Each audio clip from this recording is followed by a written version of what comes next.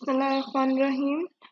In today's lecture, we are going to discuss about the second half of our chapter acid and bases. Like in this chapter, we will discuss about the bases, its physical properties, and as well as its chemical properties. But before discussing the physical and the chemical properties, it is important to understand that what base is and what is the difference between bases and the alkali. So the base is the metal oxides. The metal oxides are known as bases. The metal oxide is a metal attached with an oxygen. As you can see in these examples, this one is a magnesium oxide. Magnesium is a metal and oxide is oxygen, representing oxygen. So when a metal reacts with an oxygen, it will form metal oxide. This one is the sodium oxide, and the third one is the potassium oxide. The next thing is alkali. What is the difference between base and alkali? Alkali is the metal oxide which is soluble in water, and in water it produces OH negative ion. If you remember the video of the acids, I told you that acid is a species that produces H positive ion in aqueous medium, while alkali is a species which produce OH negative ion in the aqueous medium. If a metal oxide dissolves in water, it no longer remain a base. It becomes alkali. For example, this there I have sodium oxide. When I dissolve the sodium oxide in water, it produces H positive ion plus OH negative ion. It means it becomes NaOH. So NaOH is not an base; it is a metal hydroxide, or you can call it as alkali. Okay. So now the next thing is the physical properties for the base. There are three physical properties for the base. The first thing is that the bases in the alkali are bitter in taste. Uh, like the examples of the bases or the alkalis are toothpaste or detergents. Yeah, definitely detergent तो कभी किसी ने नहीं खाया होगा, but the toothpaste has a bitter, particular bitter taste. So we termed as like so we say that the alkalis have a bitter taste. The second thing is the pH. The alkalis have pH greater than 7. The strongest alkali has pH 14, and the weak alkali have pH 7.1, 7.5, 7.6, like around this 7 to 8. So the third and the last physical property is that bases or alkali turns red litmus paper blue in color. So in the acids, the end point is the red color of litmus paper, the conversion of blue litmus paper to red in color. But for the identification of alkali or base, for the identification of alkali, we use red litmus paper, which is damp, and it turns blue. So the end result of for an alkali is the identification of the blue color. Moving next to the chemical properties, we have two chemical properties for the alkalis or for the base. The first one is this, the neutralization reaction, the reaction which we have studied before, and the second one is reaction of the base. इधर मैंने सिर्फ base लिख दिया, but इसमें alkalis भी आ जाएंगे. The reaction of an alkali or the base with ammonium salt.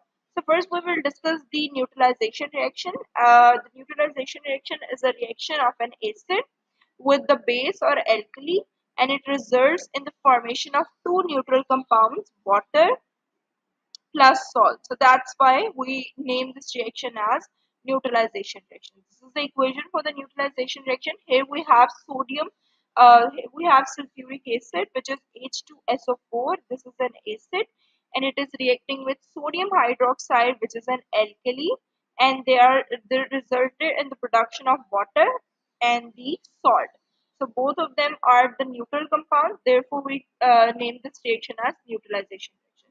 So sometimes the examiner demands you to write the ionic equation for the neutralization reaction. When they ask to write about the ionic equation, you always have to write this equation where the H positive ion from the acid and OH negative ion from the alkali react together to form water. This is the ionic equation for all type of neutralization reaction. Either we are using sulfuric acid, hydrochloric acid, phosphoric acid, the equation will remain same. So moving to back to the second equation or the second reaction. The second reaction for an alkali is the reaction of an alkali or base with the ammonium salt. The product for the reaction is the salt, water and ammonia gas. The chemical formula for ammonia gas is NH3.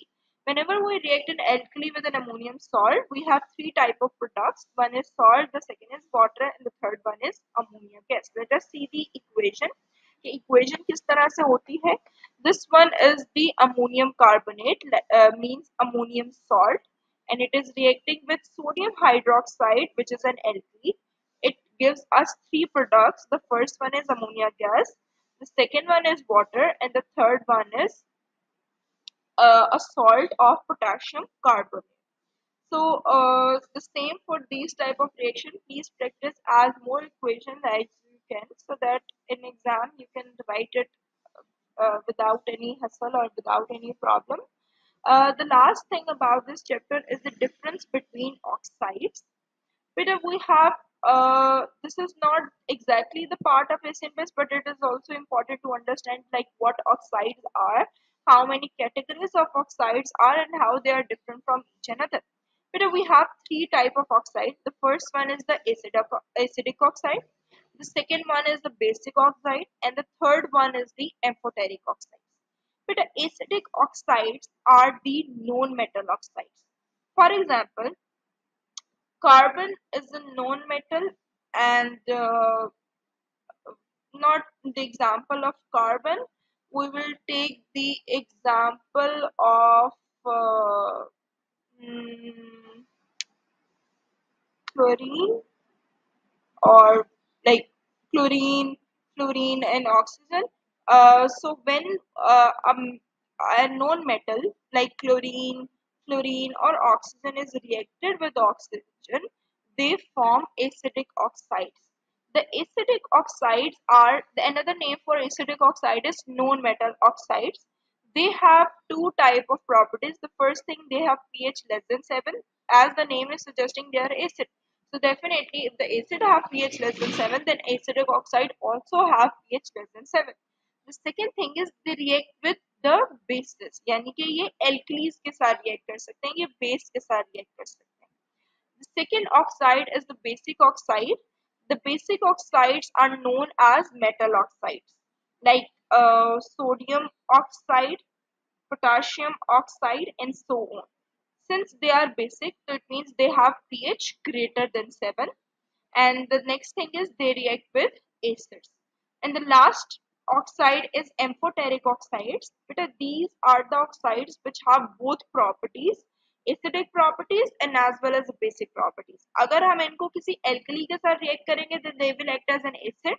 और अगर हम इनको किसी acid के साथ react करवाएंगे, तो they will act as a base or an alkali. So that's why we name them as amphoteric oxide. For the amphoteric oxides, we हमारे पास एक नाम है जिससे आपको इजी हो जाएगा आपके लिए इसको याद करना. दैट इज जॉल्ट, यानी कि zinc. A for aluminium, L for lead and T for tin. अगर आपके पास कोई भी ऑक्साइड आ जाता है, जिंक ऑक्साइड आ जाता है, तो zinc oxide is an amphoteric oxide, aluminium oxide is an amphoteric oxide, lead oxide is an amphoteric oxide, tin oxide is an amphoteric oxide. Means कि अगर आप जिंक ऑक्साइड को सोडियम हाइड्रोक्साइड यानी कि alkali के साथ रिएक्ट करेंगे तो it will behave as an acid, और अगर आप इसको किसी एसिड के साथ रिएक्ट करेंगे तो it will behave as an alkali. So non metal की मैं एग्जांपल लिख देती हूँ. ये आपके पास आ जाता है कार्बन मोनोऑक्साइड, कार्बन डाइऑक्साइड. सो ये सारे जो क्लोरीन वाला है, इन सबको जो आपके ये कंपाउंड्स आपको नजर आ रहे हैं, ये एसिडिक ऑक्साइड्स होते हैं, और जब इनको हम वाटर के अंदर डिसॉल्व करते हैं तो ये एसिड्स बना देते हैं.